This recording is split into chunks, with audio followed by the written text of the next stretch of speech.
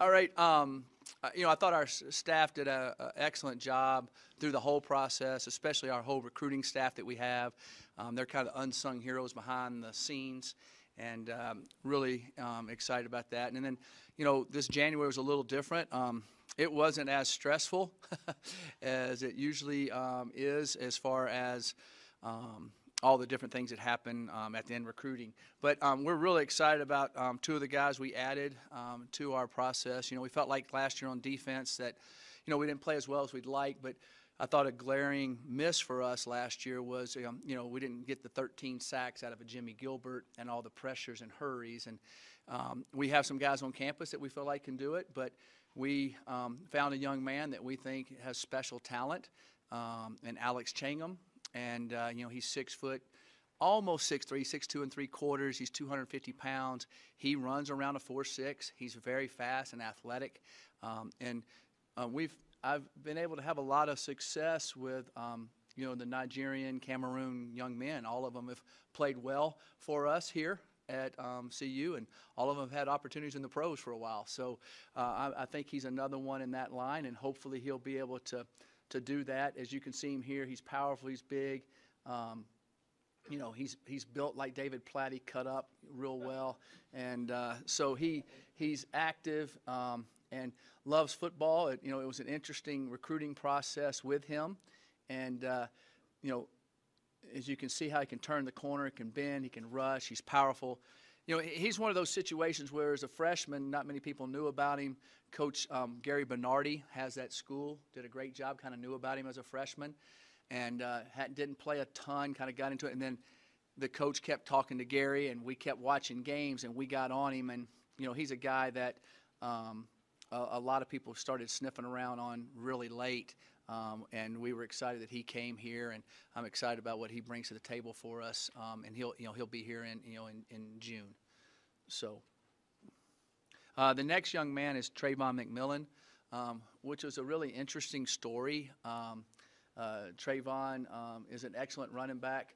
He went to Virginia Tech as a quarterback, and then redshirted. And then Coach Beamer played him at tailback, and he had over 1,000 yards rushing his redshirt freshman year, and did a great job there. Coach Fiante, who's a great coach, also came in and has done a great job with the program, but does a lot of platooning with their running backs. And so he played his 3 other years and led the team in rushing. This year he didn't. He was leading the team in rushing, but then he didn't play in the bowl game.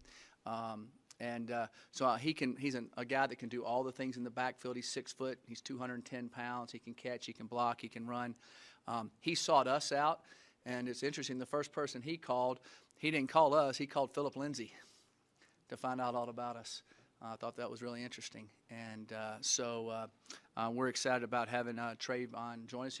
He's graduated from their business school and coming here and going to grad school for us. And we're excited about Trayvon and what he brings. Also, I don't always talk about preferred walk-ons, but we got an excellent preferred walk-on from Cherry Creek and Dustin Johnson. Safety there, hitter, good player, really athletic. And I'm really excited about Dustin being a preferred walk-on coming in our program. And we've had quite a few. Ryan Muller's a good example of a guy that kind of was special here from the state, and I think that Dustin has a chance to be a really good player for us, and excited about him. So I'll take any questions at this time. It's a little bit faster than usual. So. Actually, Ken Ray joined us after December. We're talking about What now? Ray. Excuse me. I didn't. Kanan Ray. Thank you for bringing that up. Yeah, I just assumed he was one of them because we did. It was all in that process time. Yeah, Kanan Ray is a young man that we had that was listed as our number one offensive lineman, guard / tackle. We kind of list them like there's just tackles, and then we have guard / tackles that could play both spots when we were looking at that on our boards. And he was one of our number one guys, top guys a year ago. And he committed and signed with UCLA, and then some things happened there, and the way it worked out, he got a release and never started there. So he's like a gray shirt for us. and we're really excited about what he brings to the table, and I think he's an excellent football player that we are really excited about having, and that's kind of that's truly an extra gift in your stocking, so to speak, when it happened. A big surprise for you. So that's kind of, what's the Alexa? Is that what you call it? Alexa, get me another guard or tackle, and it popped in my stocking. So I was pretty excited about that. Mike, you guys, with Trayvon, getting another running back. I know you've got some seniors back, some guys with some experience, but not a ton. Can you talk about what it really means to have a guy with this type of experience coming back in to fill in for Phillip? Right. I do like our running backs that we have, but it's hard to pass up on a guy that's graduated from college. He played a lot of football, very big, and he's an all-phase running back. Which helps you. He knows how to block. He understands pass protections. When he came in on his official visit, talking pass protections and things, when he was, like a vet, it was awesome. And then, I'm really excited about Bo Bisharod. I'm excited about Kyle Evans. We've got Donovan Lee, Alex Fontenot. So we've got some guys in there that we're excited about. They also all play on special teams. They do all type of different things. But, this was a unique situation that a young man sought us out and really wanted to be here. And had a lot of other opportunities to go a lot of other places. And I'm excited about having him. I think he's an all-down back that can do everything.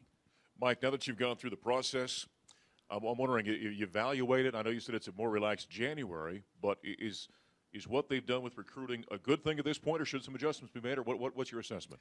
Well, what I meant by more relaxed January, you weren't sitting on pins and needles. The kid was going to go somewhere else. I was just as busy or busier this January than I've ever been, because I was kind of going out and going to high schools all over the country, watching 2019 guys play basketball, work out in the weight room, all of that. So it gave us an advantage. Assistant coaches come in and tell you about it. In the past, I wouldn't have been able to do that because I would be going to all the houses and the homes and just going to the certain schools that we had commitments at. So December, I'm kind of making a long answer here. December was really hectic because from after the Utah game to December, I went in 21 homes. And visiting with parents and making sure those young men signed on December 20th. So that was hectic. I liked the early signing date. I'm still a proponent. I'm going to keep pushing it. Some people are still going to get mad at me. Now that we have official visits in April, May, and June, why don't kids, if they take a few visits and they decide, hey, that's where I want to go to school, let's have a signing date in July over the dead period. They sign. And now you have another signing date in February. So do just like basketball does. They have a signing date in November, correct? And then they have a signing date in April.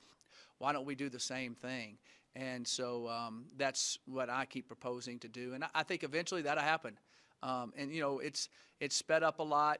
Also, the other thing that's happening, you have a lot more high school kids graduating early and coming in January.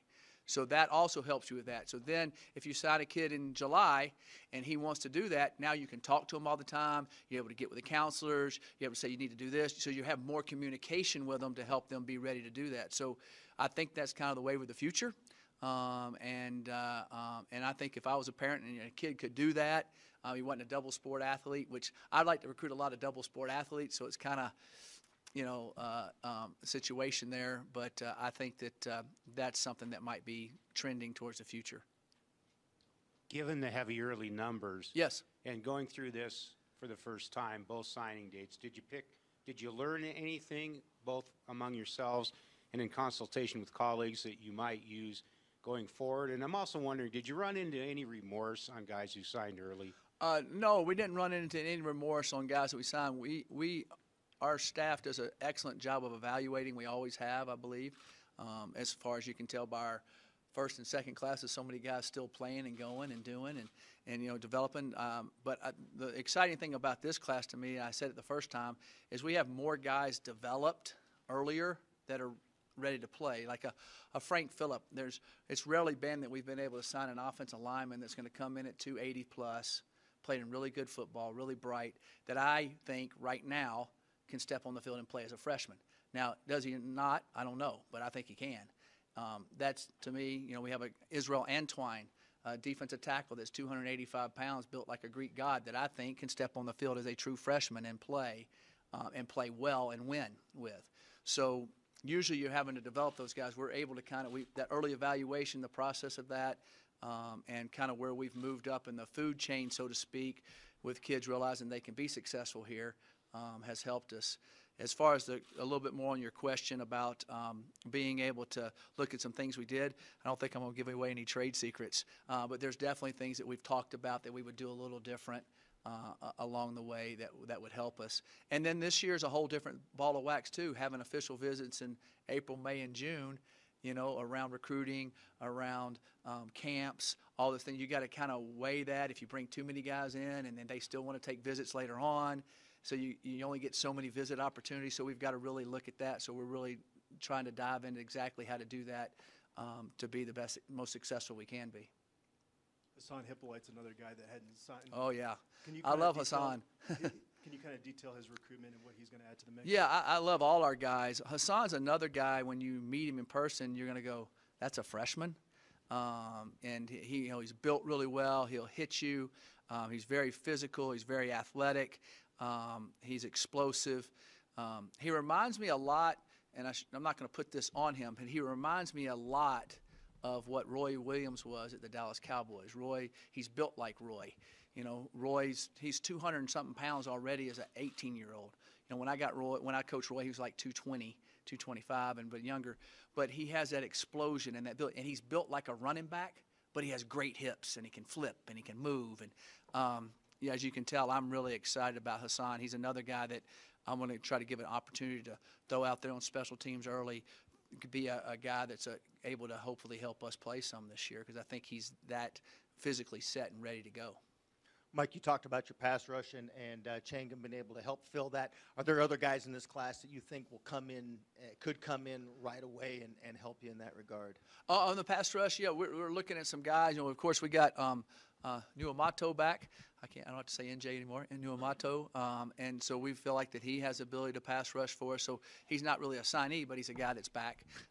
Excited to see what the changes in his life, and his mom I've known forever because I signed his older brother, and we're really close. But we have, Gustav, the young man from Germany by the way of Aquinas High School in California. He's athletic and can run and rush off the edge. And then, we've got some other guys. I make sure I don't miss anybody here that we like. Of course, the other guy, Davion Taylor, I believe he's a buff. He's an outside linebacker. He was ranked the #1 outside linebacker in America out of junior college. He'll play our buff position that Ryan Moeller played. He's very athletic. He's very fast. He's 225 pounds. He runs a 10.500 meters. I'm really excited about him. He'll be able to pass rush for us and do that. So he's a guy that I see that could pass rush out of that class. There's other guys too, but I don't. He's a guy that's already here, already here working out and be practicing in the spring. I want to ask you about Fallow. Yeah. Kind of a two-part question on him, but one, he's played inside and outside, Right. so I'm curious where you really see him this time. We will keep him outside. When we played him inside, there's always he's a really good athlete, but sometimes you've seen this before, even in the NFL, when they move a guy and he try to move him inside, he kind of freezes up. He's better off the edge. He sees better. He reacts better. So we'll keep him on the edge. I've always had the tendency to want to put him in there, but he kind of he doesn't react as well in there. It's too much going on, but when he sees it from the edge and can run it and seek it down and do that, and I really believe he'll make a jump in his pass rushing ability, just like Jimmy made a jump in his pass rushing ability his junior and senior year. And then just kind of off field with him, you've had some success bringing guys back that have run into some trouble. The latest one being Evan Worthington, Sampson in the past, things like that. What have you seen out of? By the way, Samson's got a full-time job at Costco, dating a young lady seriously. I'm excited for Samson. But go ahead. You've had success with these guys and bringing them back and giving them that second chance. And what are you seeing so far in the couple weeks that he's been back? I've seen a new, he's always been a good kid. I mean, I've known him since he was in 7th grade. So there's a lot of connection there. And his mom, Becca, his dad died when he was in 5th grade, and I kind of started knowing him after that. And his mom, Becca, with his older brother, Nate, who played for me at San Jose State. I've seen a young man that realizes his opportunities, realize responsibility to his family, to himself, and truly cares about. I've seen a new brightness in his eyes, if that makes sense. You see people that go through and they have that brightness in their eyes, and I see that, and I'm excited about what Numato, I hope I'm saying it right. I keep asking, making sure I pronounce it correct, but what he brings to the table. So hopefully he'll do well. You talked about 2019 recruiting in January. Yeah. Is that almost kind of replaced now, the spring evaluation period? How many more offers would Yeah. you say you have out now? Yeah, versus before? it does. The head coach can't go out in May anymore. And so it's hard for you when guys come in and say, hey, this guy's, he's a beast. He's 6'3", he's 220 pounds. And they tell you the other guy's a beast. He's 6'3", 200. So you're trying to watch him on film. And now if you see him in person, you go, yeah, that guy, he is 6'3", 220. That guy, he's 6'1", 205. Now you can compare apples and oranges, and you kind of figure it all out when you're watching it. And, getting to watch them do something in the weight room, or getting to watch them on the track, or getting to watch them in a mat workout at their school, or getting to watch them play basketball, all those type of things help you in an evaluation process. So yes, for the head coach, I like that part of it. And I went to a ton of schools. I was hitting about 6 schools a day, every day, through there, and so that was good. So it does help us value. Now, we do have more guys we're definitely going to offer. We're in the process now of going back over all those guys, putting our board up like we want. And, we're excited about some of the guys that we've offered and, all that type of thing. So, Coach, not a recruiting question per se, but you've Yep. added 3 new assistant coaches Yeah. over the past month or so. I guess, how do you feel about how they've kind of assimilated into what you're trying to do here so far? right. They've done an excellent job. I'm excited about all 3 guys. Y'all going to get to meet them here in a minute. They're excellent people, excellent coaches, have been very energetic in our, morning workouts with our players and, in the weight room and all of that. I've been excited about that. They did an excellent job when they went out on the road there a little bit. And so I think that's exciting. And what they bring, it's always, adding the 10th coach has been good too. So I'm excited about that. Ashley's been here before. He was, just chomping at the bit to come back. And I had talked to him a couple other times in the process when we had some openings.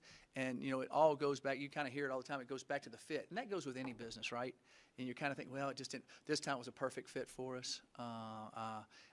Kurt Roper, we've known each other since we're both coaches' sons. I think it was 1990.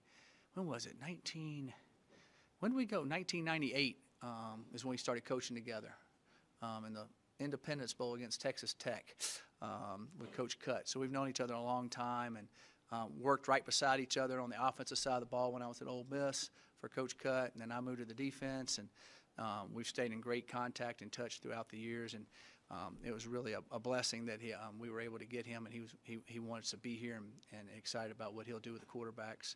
Kawan Drake is a young man that we interviewed quite a few D-line coaches, and he blew me away on his interview with his personality, his intensity, and his knowledge. And his grandfather was a Hall of Fame coach in New Orleans high school football. So he's been in his whole life. And so I'm excited about that. And I think Ashley's, with us, having so much success in the secondary and at corners, Ashley brings that, playing 13 years in it, now coached a while, really seasoned. He'll be really able to help those young men and understand that. And he's a great technician in what he does. You earlier you mentioned you really like multi-sport athletes. Yeah. So Davion Taylor, I know he's going to play track here. So Yes. I'm excited about that. For you, what are the biggest pros and perhaps any negatives about multi-sport, about them playing multiple? What I believe about multi-sport athletes is, okay, if 2 guys are even, all right, and we're watching them on film, we know them, basically same grade situation, same size, same athletic ability, and I'm watching them, and I go, okay, so-and-so, well, he just plays football. So, number one, I know that he's in the weight room all the time. He's coached by the same coach. He's kind of in the same environment all the time. When football's over, he's got a little bit of downtime. He's not playing games each week. He's not traveling. He's not doing all those type of things. And then I look at another young man, same situation, and he plays football, he plays basketball, he runs track, or he plays baseball. okay, that young man is having the time management better. Okay, he's not in the weight room all the time. He's playing multiple sports, so he's learning other skills, but he's not built up. So he has more development stage. He's having to deal with 3 different head coaches. He's having to be in 3 different locker rooms. He's having to be in all these different dynamics of a basketball court situation, a track situation. So to me, he's more well-rounded. I've got a better chance of him being successful and having more upside in college than I do the other guy. Now, the other guy might end up being just as good, but percentage-wise, there's 7 guys now that I've coached, Isaiah being the 7th one, in the secondary, that were multi-sport athletes that were over a 3.0 coming out of high school. All 7 of those played in the NFL 5 years or longer. So I kind of stick by that. And there's some guys out there recruiting that I'm looking at just like that, and I tell them that exact story. So that's why I do it. So that's my experience from it, and it's worked out well for us. Mike, I was hoping you could double back a little bit about Kurt Roper. Just Yeah, because yeah, you yeah. guys have so much history together. What is it about his work with quarterbacks that made you feel so confident bringing him in to work with Steven? Well, he learned from who I think's the best quarterback coach in America, David Cutcliffe. You know, his first person he coached was a guy named Eli Manning.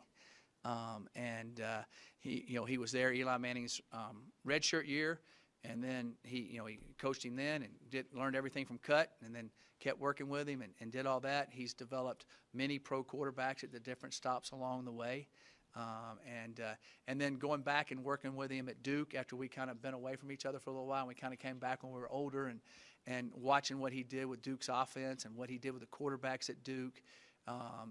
He has 2 quarterbacks from Duke in the NFL right now. So he's an unbelievable fundamental coach, really gets along well with the staff. And, we talked in depth. I said, all I have is the quarterback spot. I don't have a coordinator and anything like that. He said, no, that's what I want to do. I want to be with the quarterbacks. I want to do that. And so I was excited about him because he could have gone some other places to be coordinators this year. But he wanted to come here. He wants to be part of what we're doing. And he's excited about all the quarterbacks we have and what we do. And I'm excited about having Kurt and Britt and his whole family with us. You've done a great job coaching defensive backs in your career and helped out with It's that. good players. Good players makes you a good coach. And you did that this last year with Shadon. Bringing Ashley on, what's the benefit for you personally in your role as head coach? Well, it enables me to – I kind of work with them, and we kind of do it all together and coach it. I'll still be involved, but it enables me to, have a little bit more viewing of the entire offense or defense, so to speak, but not a lot. I kind of enjoy doing drills with the DBs. It kind of lets me have an escape for 10 minutes during practice and that type of thing. But I'll just keep working, just like I did with Charles Clark when he was here, coaching the corners, and it worked out well. I felt like when we switched to the 3-4 that we needed 2 linebacker coaches after going through it a year or two. That you got outside backers, you got the buff, you got the inside backers, and if a guy tries to do all 4 of those, somebody gets neglected. So when we had the other spot, after going through it, when we had the coaching changes, I felt like it'd be better I could help in the secondary. And then I knew the 10th coach was coming along. Now we could be back to balance, and it would be better. And I'd have everything set and good for our defense. So now every spot gets touched. Does that make sense? Okay.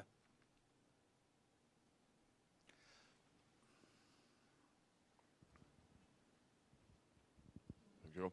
Hey, Mac, a little bit of an off recruiting question for you.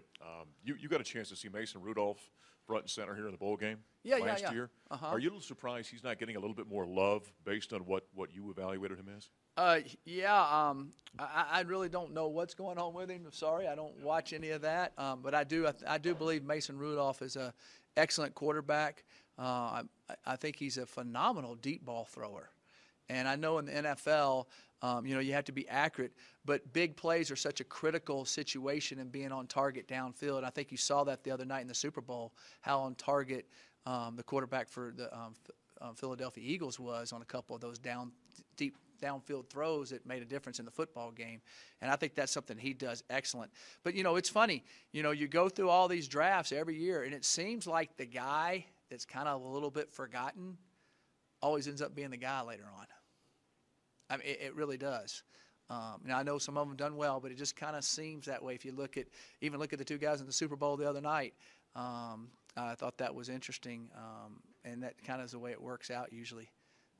So I think I think he can play for somebody, and somebody will take him. And the other thing that you look at for quarterbacks, and this is not my thought on it, was what Bill Parcells used to always say, was, how many snaps do they get in college? You can't replace that experience out there.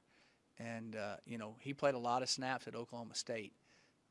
And I know that Mike Gundy thought a lot of him, and he won a lot of football games for Oklahoma State.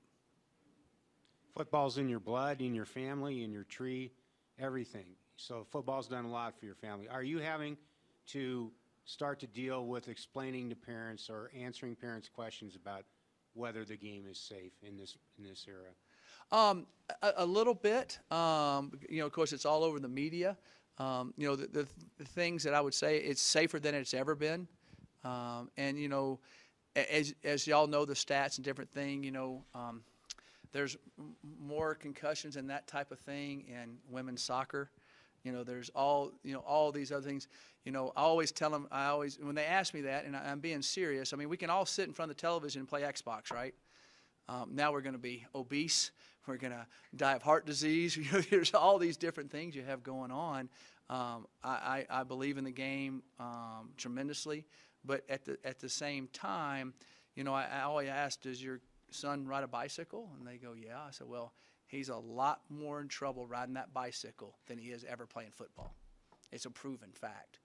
Does he ride skateboards? Oh, yeah, he skateboards. I go by a place all the time near my house. There's kids skateboarding all the time, flipping and doing. That's a lot more dangerous than playing football. And it's statistically proven, and it all weighs out. So I think that it's a thing that's on the forefront right now. And, yes, we've gotten better at the game. We've helped change the rules. The helmets have gotten better, how we teach tackling, all that type of stuff. So I still think it's a phenomenal sport. But I do get asked about it some. But those are some things they go, oh, that's right. He does ride the bicycle. He does skateboard, And I said, well, yeah, we've taken him to the hospital for those things. So I think that there's a lot of issues out there that attack football, but I still think it's a phenomenal game. Just really quick, I haven't had a chance to ask you about all the coaching changes in the Pac-12 South. It looks like the South just got a lot more fun. There is a lot of coaches. I don't know many of those guys at all. I'll get to meet them. I think that we also lost some excellent coaches, and I'm still scratching my head on a couple of them. And but that's the beast of our business.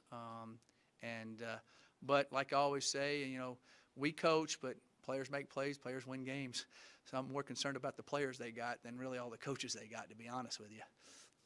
Mike, this might have been something you've addressed in the past, but now that there's a new state law that eliminates the cap on multi-year contracts for state employees and give your assistants these multi-year contracts. When you're out there on this coaching search, is that a benefit to you? Do you think it was a detractor before to try to sell these guys without that? It's a tremendous benefit.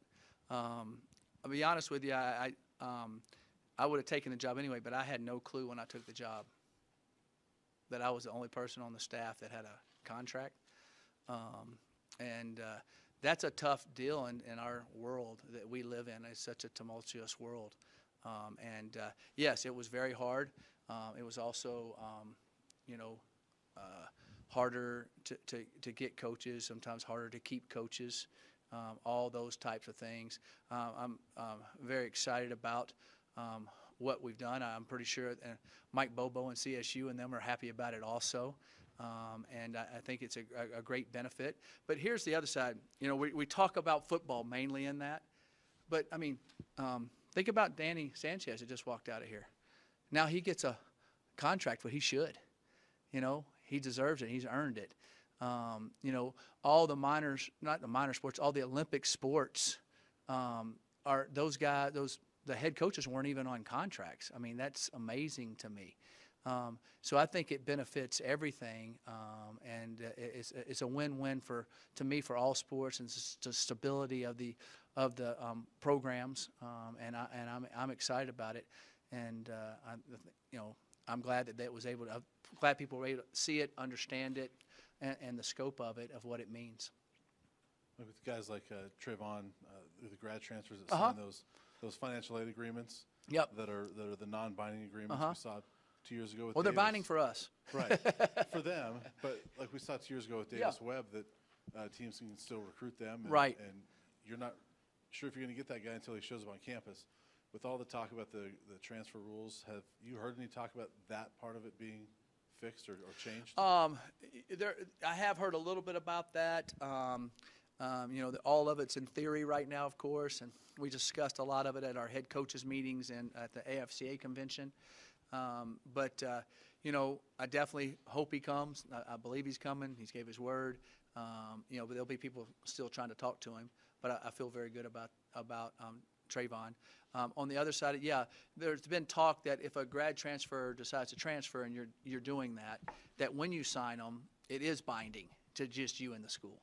So this doesn't happen because, you're working on getting them in grad school, they're applying, you're doing all those type of things. So it's and they have to do it in a certain amount of time to get in grad school. That takes somebody else's place in grad school because not everybody has all the options of grad school. It's not as big a limit as there is in, undergrad. We all understand that. So I think there's a lot of situations there that would hold for them to be a binding to both of us. And I think that is something that has been brought up. Yeah, I definitely would like to see that. There's no doubt. Mike, sort of another question off this assistant coach's topic here. Sort of another national trend we've seen is just kind of a boom in the salaries for these guys, even just compared to the last decade, seeing, coordinators and assistants making multi-millions of dollars. Mm-hmm. What do you make of that? Obviously, this is a business, and these guys make what they earn. Right. But at the same time, do you see potential issues down the roads with some of these salaries just getting bigger and bigger and kind of seeing what the resources your school has? Right. I think part of it's, the Big Ten will probably announce a huge TV revenue they're going to get here in a few days. SEC gets, they got $43 million or something last year, and they're probably going to get more this year. I think that's why that's been able to happen, the TV money. But certain conferences are disproportionate in that, so eventually that would there might be a gap there. And so hopefully it's not, but there might be a gap there on that. And I always, people talk about football coaches or basketball coaches and that type of thing, and sometimes say, oh, you're making a lot of money. Yes, that's true. Okay, I understand that. But do they say that about the lawyer? Do they say that about the doctor? Do they say that about other people that start their Google company and then they get hired from Google to Apple? So yes, we're in the media, but people are making good salaries other places too. So I think it's all relative.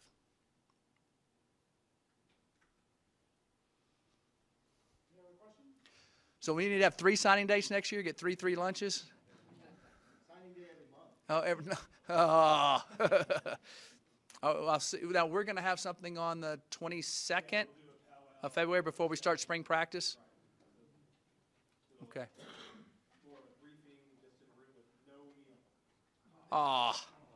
There won't be anybody here. All right. Thanks, guys.